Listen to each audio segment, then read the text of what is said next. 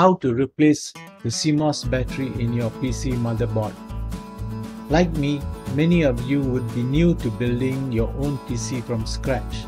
The first thing I needed to know was how to install the CMOS battery on the PC motherboard. It is a lithium-ion battery and is rechargeable. What you need to know is where the socket that houses the CMOS battery is.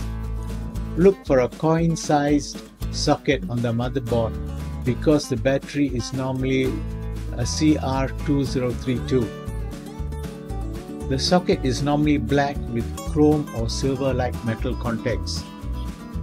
Once you have found it, orientate the battery correctly before inserting. The writing on the battery should face you.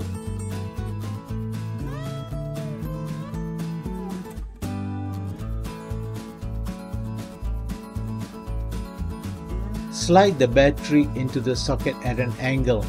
The battery side furthest from the contact should be inside the socket, and the side nearest the contact should be outside of the socket.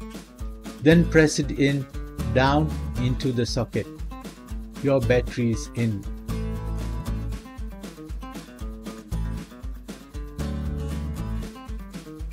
Should you now decide to change the CMOS battery, just press on the side contact so that the battery will flip out.